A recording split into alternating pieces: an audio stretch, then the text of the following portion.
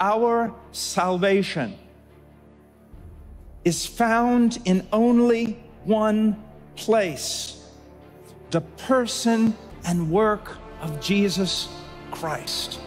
That's Christianity.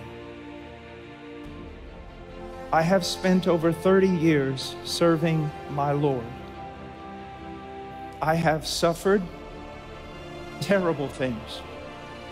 I have lost. I have been in danger in mountains and in valleys. I have suffered fevers in jungles. I have walked through malaria pits. I have been both loved and hated, hunted and applauded. I have worked at starting orphanages and taking care of street children and living with street people. And all these years add nothing to my salvation. If I died right now, I would go to heaven for only one reason. 2,000 years ago, the Son of God shed his blood on Calvary for sinners. That's my only hope. That thief on that tree and I have everything in common. There is only one foundation of our salvation: our vicarious substitute, our atonement, our Savior, Jesus Christ, the Lord. And until you understand that, until you abandoned all hope in self, all hope in obedience, all hope in the fulfillment, your fulfillment of law, all hope in your own spirituality, all hope in your own mysticism, until you abandon all of it and throw yourself on the one rock that is Christ, you are not Christian. If salvation was 99.99% Jesus and 0.01% us, we would all be damned. We have only boast, one boast, one boast. We do boast, but it's one boast. It is Jesus Christ, our Lord.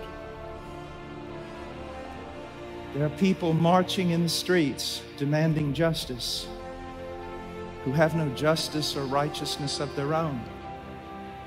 There are people gathered in politically conservative unions and auditoriums seeking a conservative answer to every one of our problems, and they too are guilty.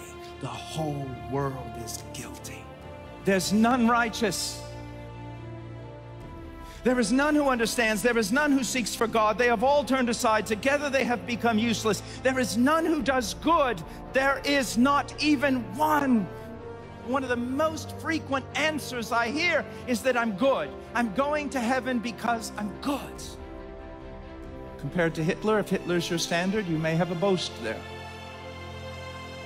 But if the thrice holy God is the standard, and he is, your boast has been removed. Look what Paul says in verse 19. Now we know that whatever the law says, it speaks to those who are under the law. What's Paul's purpose? What's the law's purpose? So that every mouth may be closed and all the world may become accountable to God. But herein lies the great problem: man's self-righteousness. So first of all, the greatest evidence that someone is truly Christian is they have abandoned all hope in self, all hope in their own righteousness. There's only one hero in this story, and it's Jesus Christ, our elder brother, who has triumphed where all of us have failed. That is the Christian message. It is not ethics, it is not morality. Christianity is not primarily a moral or an ethical religion. It has a morality and it has an ethic that is the highest of the highest, but that's not what it's about. It is a redemptive religion. We are saved not because of our work on behalf of God, but God's work on behalf of us. And even the smallest boast of self-righteousness in Christianity is blasphemy. And it's a perversion of the gospel. Now, how goes it with you? Do you have assurance before God tonight because you're a good man, raised in a Christian home. You don't do what others do. You know not Christ.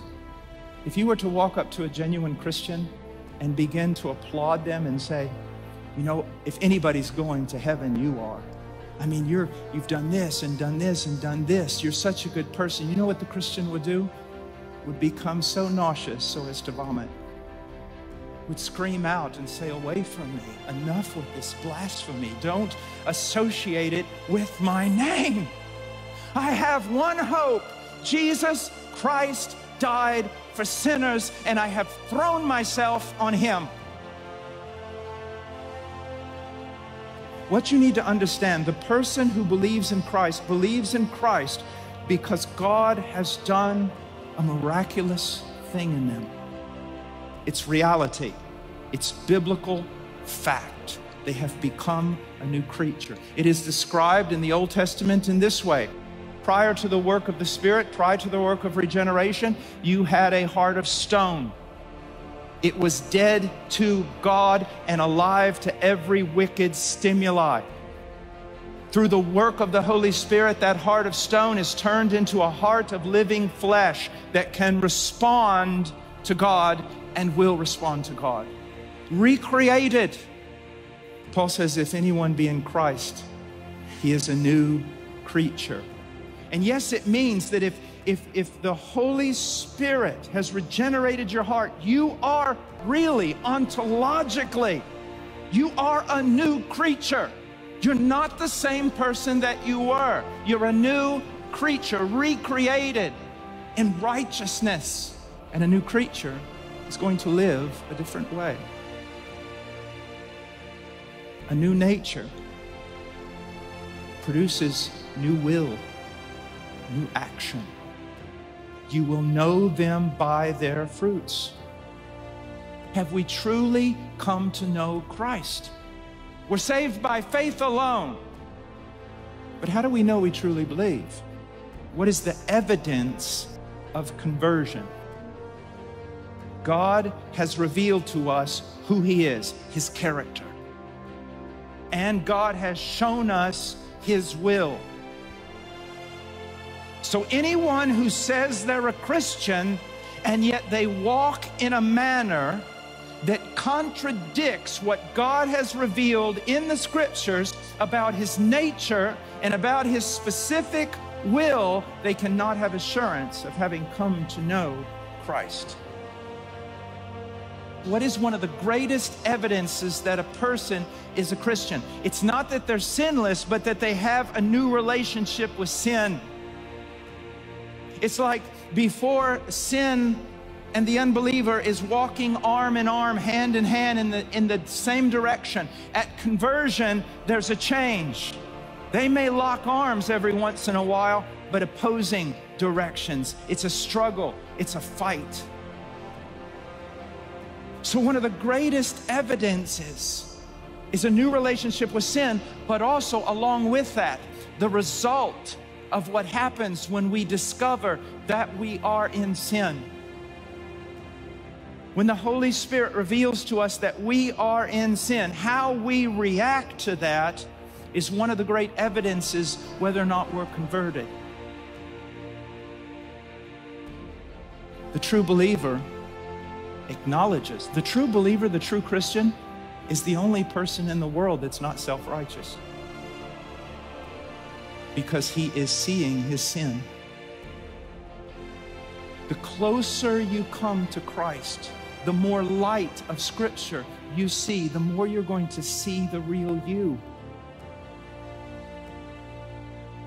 And so the Christian life is this amazing, it's almost like a paradox. It's hard to describe, because what happens? As you begin to walk in the Christian life, your Christian life is basically one of repentance and faith, ongoing repentance and faith. So as you're walking and growing in maturity and you're seeing more and more of God, you're also seeing more and more of you, which results in a deeper repentance, a deeper sorrow, and a deeper mourning. But that mourning does not turn to despair. It is not a repentance unto death. Why? Because the more light you see of God and the more you see your sin, also the more you see the grace of God in the person of Christ, and you rejoice. God has always been love. Always been love. And from the very beginning, the commandment to love was there. Even in the law, even in the book of Deuteronomy, love is not a new command. That in Christianity, love is not a thing, it's everything. You shall love the Lord your God with all your heart, soul, mind, and strength. You shall love your neighbor as yourself. It's love. Young person, let me ask you a question. What are your friends like? If your friends love the world, act of the world, and have nothing to do with Christ, and those are the people you're drawn to them because you're like them. Do not be deceived.